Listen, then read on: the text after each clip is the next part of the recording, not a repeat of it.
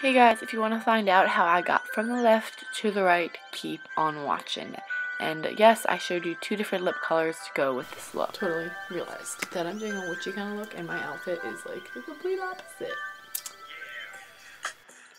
But anyway, I'm just applying a perfecting primer to my whole face and then a pretty much full coverage, pretty pale foundation because I'm going for a witchy look and I feel like witches are usually pale, but it just blended in with a beauty blender.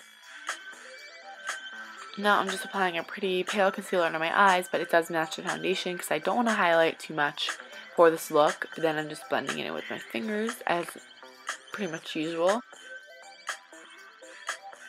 I filled my eyebrows in with a really dark pencil. I gave them pretty high arches and extended at the end a little bit. I just wanted some really dark dramatic eyebrows for this. I don't know, that's just what I was feeling. And then I set them with this gimme brow that I did not know I had, but it's dark, pretty much dried out, but just set them in place a little bit.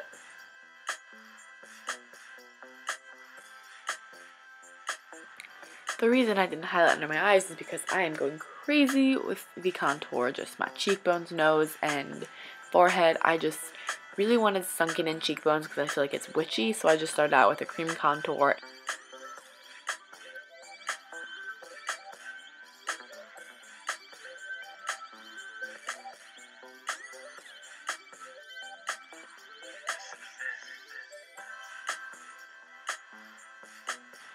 And then I'm just going to go on my nose and forehead to like highlight a tiny bit because I put a little bit too much contour. And then setting the rest of my face with just a regular translucent powder after we've applied the cream products. And then setting under my eyes with my normal powder. Just this part's fairly normal.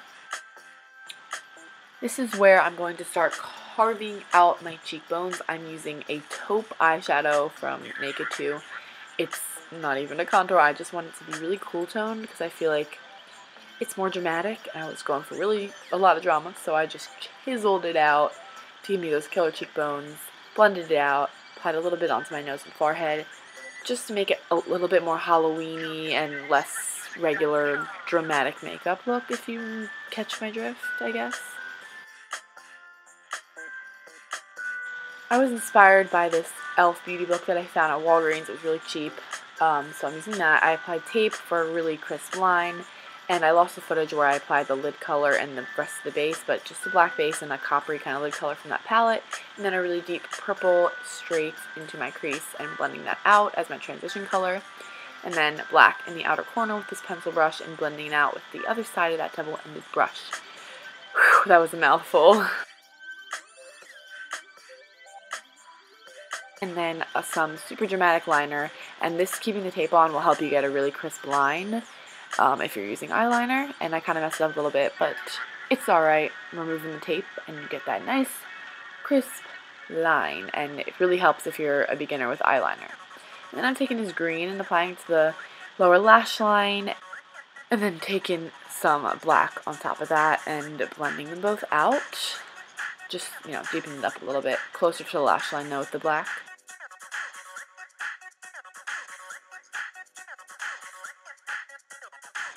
I put on some black eyeliner all the way across my waterline, and then I highlighted it with this, the lightest shade in that palette on the inner corner and my brow bone. Just keeping it shimmery because why not? It's Halloween. Here I just kind of cleaned up the under part if there was any fallout or the line went down too far, I smudged it, anything like that. And then applying my mascara to the bottom lashes, curling my upper lashes, and applying my false lashes, which I did off camera because you guys know I can't do it on camera. This is the finished eye look, and I realized that the side I did on camera and the side I did off camera, their lower lash lines are kind of different. One was more green and one wasn't, but we make mistakes. You can kind of see it here. I'm sorry, but I'm not perfect. Don't judge me. I'm just going to put on a little bit of this cool tone blush, kind of taking it back to help blend the contour a little bit, and then highlighting, mixing these two colors together, just to add a little bit of life to my face, you know.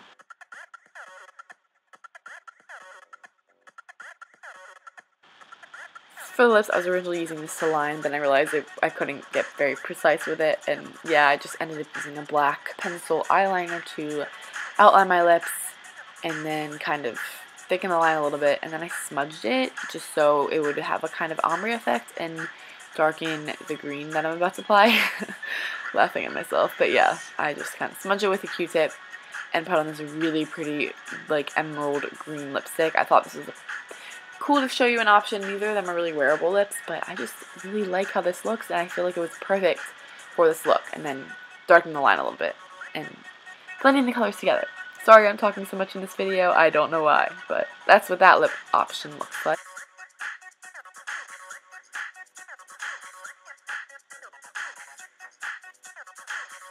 I just got this and I thought it would be perfect, so I'm just applying that straight from the tube.